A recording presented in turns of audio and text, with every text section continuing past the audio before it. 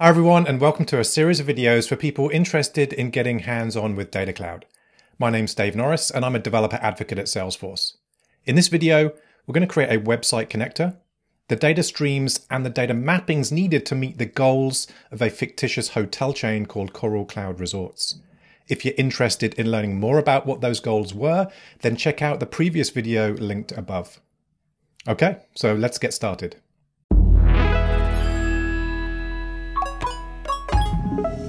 The first thing we need to do is discuss data sources. What do we need to support our use case?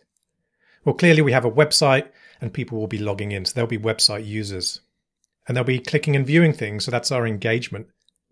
And what we're looking to track is what featured experiences in terms of spa days and hiking tours are they clicking on to support our use case, and that comes from the products table in Service Cloud.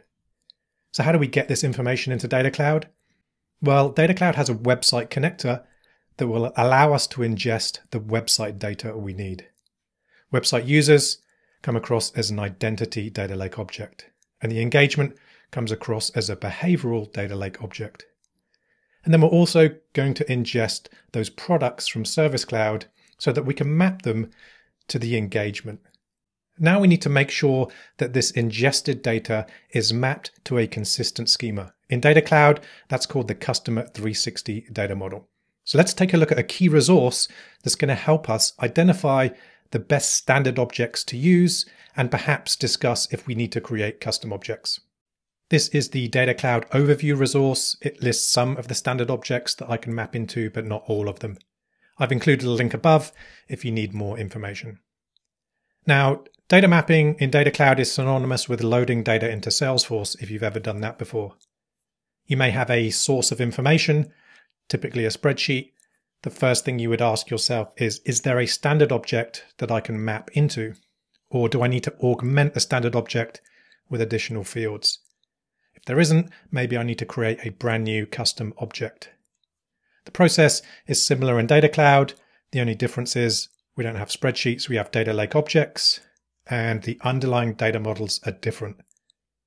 So for Data Cloud, for website users, we can map into a standard data model object called individual and related contact points. We'll be using contact point email. That's the only bit of information we'll be capturing.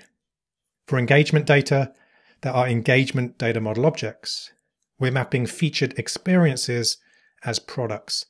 So the product browse engagement data model object would be a good fit. And finally, to map product codes to actual underlying products, we can also map into the product data model object. So to see how this affects our data model, let's take those specific objects and apply it to our data model. So with our newfound appreciation for the Customer 360 data model, you can now see why we map identity to an individual and contact point email. We're mapping behavioral information in terms of what they're clicking on to product browse engagement. And I've also added on here privacy consent log for when a website user consents or opts in for us to be able to track their activity on the website. And finally, we're mapping product information, so the experiences at each resort, into the product data model object. Now, I've kept the data mappings in these videos really simple on purpose so they're easier to follow.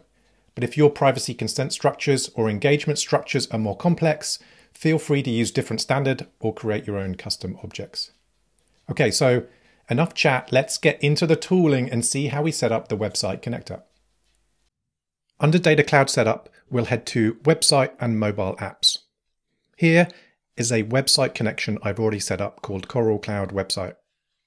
All I needed to do was specify the schema we want to use. So Salesforce provides a sample structure, and I've included a link for you to use to download it above.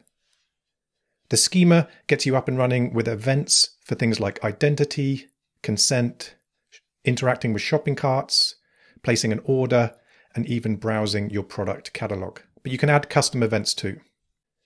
Once we've uploaded our schema, we can then create a data stream that uses these schema objects which relate to events. So let's go back to the data model to ground us with where we are in the setup before we create the data stream. So back in Coral Cloud's data model, we're going to use the website connection we've just set up to ingest the identity and behavioral data we need using data lake objects. Then we'll use the identity data lake object and map it to the standard Customer 360 data model, mapping into the individual and contact point email data model objects. So let's do that first. In Data Cloud, we'll head to Data Streams. We'll click New. Then we'll select Website. Click Next. Now we can select the events that we specified in the schema. Now, we're not interested in capturing all events for our use case, so we're going to select Catalog, Consent, and Identity. We'll hit Next. We'll keep all of the default settings, but you can see we're capturing Catalog, Consent, and Identity. Click Next, and then Deploy. This takes a few seconds, but what we'll end up with at the end of this process are two data streams. One related to identity and one related to behavioral interactions, which will include consent. Now we can take the identity data stream, which will have created some data lake objects. Here we have the identity data lake object and the behavioral data lake object. Now we're ready to open up identity and start mapping it to the standard Customer 360 data model. Now, the easiest way to know where the source of information goes in the Salesforce Customer 360 data model in terms of mapping is to use the documentation. Here is a link to the Data Cloud integration guide where you can find the Web SDK connector mappings. What I need to do is look at my source data, which will be on the left here, and it tells me which data model object to map into and which field to use. So I'm going to go ahead and use this profile data mapping section to map individual and contact point email. Now, since this can take a little bit of time, I won't bore you by mapping the individual fields to each other from source to destination, but I will quickly open up Select Objects, just so you can see that we're adding the two standard data model objects that we've talked about. It does take a little bit of time, so be patient.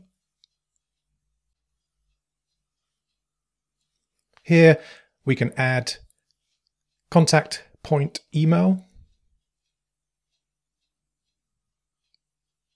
and then we'll add the individual data model object. Now we're ready to map from the left-hand side to the right-hand side following the documentation. So let's fast forward whilst I do that. Okay, so the data mapping's done. I've just taken the documentation and mapped the event on the left to contact point email and individual on the right. They're the only two objects I need for our use case. Now, it is important to mention device ID at this point. Device ID is that unique identifier. It's going to be created automatically by the Web SDK, and it's used to track individual devices or browsers, in our case, across sessions. So it's essentially a form of browser fingerprinting that creates a persistent identifier for anonymous visitors before they identify themselves. So people browsing the website, they'll be clicking and viewing things. They'll be associated with a device ID. Once they log in, we can pass in name and email and the same device ID, and then suddenly those anonymous browsing events will then be tied under an individual. Okay, so let's move on to the next data lake object we need to map. We're now going to move on to mapping the Coral Cloud behavioral data lake object into the standard Customer 360 data model using product browse engagement and privacy consent log. So again, let's look at the existing data lake object we created from the website connector and complete those mappings. Under Data Cloud, we'll head back to Data Lake Objects. We'll have a look at the behavioral data and we'll click Start under Data Mapping. Again, the best way to get to know how to map source to destination is with the documentation. So just like the profile data, under the Web SDK connector mappings, scroll down to Catalog Events for product browse engagement, and you can see the source, the destination data model object, and the data model object field. Now, since this can take a little bit of time, I'm not going to wait until I've mapped all the source and destination fields, but I will select the objects we need.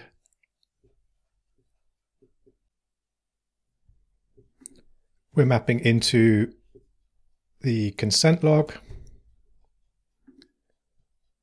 and we're mapping into product browse engagement.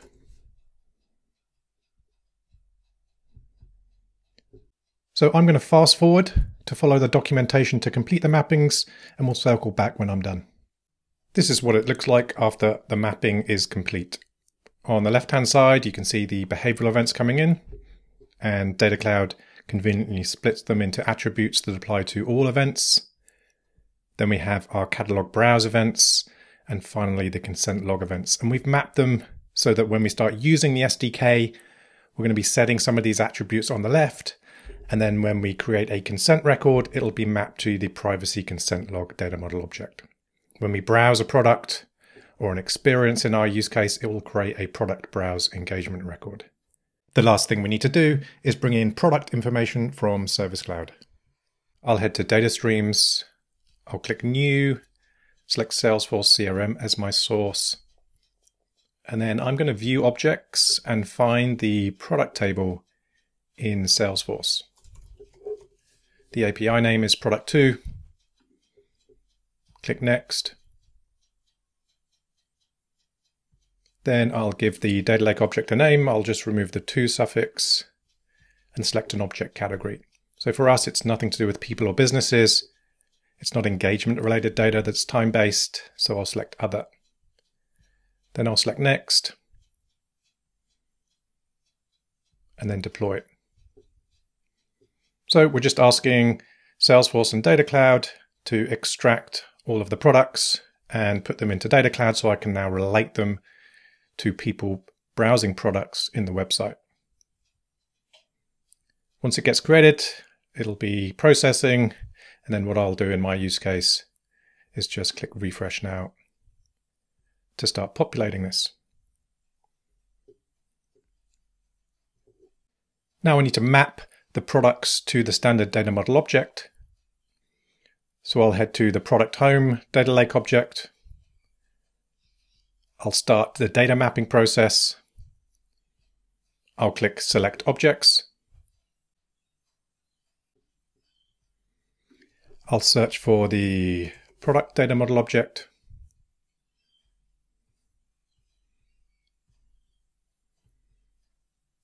The mappings are automatically created for me based on the name of the source field. So I'll just click Save and Close.